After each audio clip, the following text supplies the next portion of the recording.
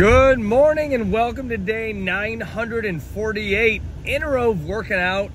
This is your daily triathlon and fitness training vlog. I just worked out and I'm here to talk about it. Today's workout began with a zone 2 run.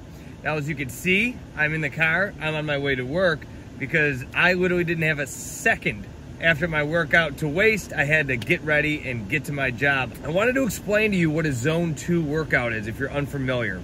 Zone 2 training means you're training at a low intensity.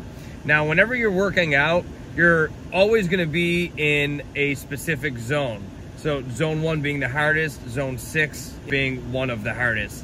That's like all out, going as fast as you possibly can, anaerobic, emptying the tank kind of stuff. Zone 1, basically walking, an activity that you could do forever. Now, zone 2 training is incredibly helpful in developing your cardiovascular endurance. And obviously that's going to be helpful for endurance sports like triathlon. Now, whether you're doing a sprint triathlon, an Olympic distance, a half Ironman, or a full, you're always going to want to focus the majority of your workouts in zone 2. It's just what percentage of your workouts will be in zone 2 is the difference. Today, what my workout was a 15-minute warm-up at about a 9-minute pace, 8:30. And then it was 6 intervals of 5 minutes at a 7:30 pace, followed by a 1-minute interval at a 9:10 pace, alternating between those two 6 times, and then a 10-minute cool down at about a 9:30 pace. How do you know that you're in zone 2? Give yourself what's called the talk test, meaning you should be able to carry on a conversation like I am right now while you're running. It's a very odd concept to understand sometimes, but the idea is to run slow, to run fast. Generally speaking, from what I understand, you want to be in your zone 2 around 80% of your training. 20% of your training is that hard interval stuff, lactate threshold, stuff like that. It was really hard for me, just personally speaking here, for a really long time to understand that zone 2 training is what gets you faster. Not emptying the tank every workout, not going as hard as you can, not pushing the limits every time you go out there. Slowing down, building that pyramid, right? You can't have a peak of a pyramid without a nice solid base. And that's the analogy you can think of when you're forming your training plan, whether it's with a coach or you're following a plan that you bought online or whatever. But the majority of your training is done in that zone 2 area. So that's what today's workout was. I'm on my way to work, like I said, so I'm going to duck out. We still have another workout today. We're going to go lift.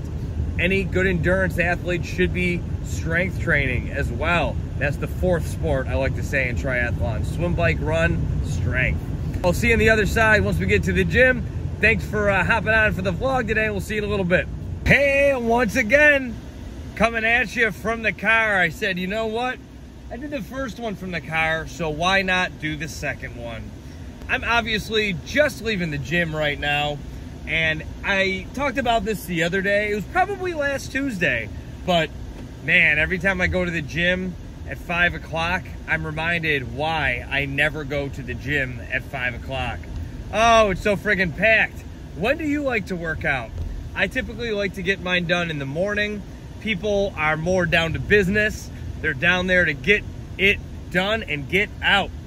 At 5 o'clock, you got all the kids. They're hogging all the machines and all the equipment, and they're talking and taking pictures and all kinds of stuff. Today was a leg day. I started off with a superset of the leg curl machine and the leg extension machine, in opposite order though. 15 reps of the leg extension machine, 12 reps of the lying leg curl machine, and he did 5 sets of those. It was then 8 sets of squats. Now, I got my first 3 sets of squats in on a normal squat rack. Unfortunately, there was a class coming in the area that's called Alpha class, the area that I was squatting. So I had to transition over to the Smith machine. But I always like to turn a negative into a positive. I haven't done the Smith machine in a long time. You have to be really careful when you're doing Smith machine squats, because typically when you're doing a squat, the bar comes a little forward. where on the Smith machine, it's literally just straight up and down. So you got to move your feet out just a little bit. So if you do Smith machine squats, just be careful on that. After those, it was not the hack squat machine. I forgot the name of the machine, but it's where it goes over your shoulders. You're kind of facing the front of it. It's right here. I'm doing it right there. It was 4 sets of 15 of those, followed by 4 sets of 12 of dumbbell Romanian deadlifts, and then finished up back to the leg extension machine, 4 sets of 15. And then my absolute favorite, it's my favorite thing to hate, if you know what I mean, the sauna. 15 minutes of the sauna.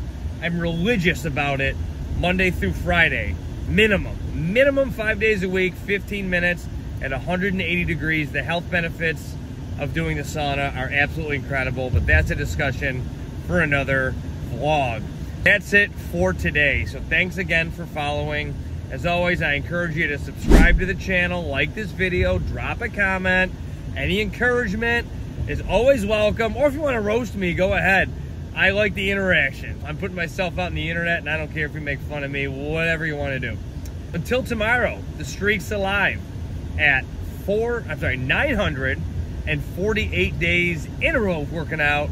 Remember, my name's Goldie. I'm here in Dallas, Texas, and I will see you tomorrow for another day of the Triathlon Training and Fitness Vlog.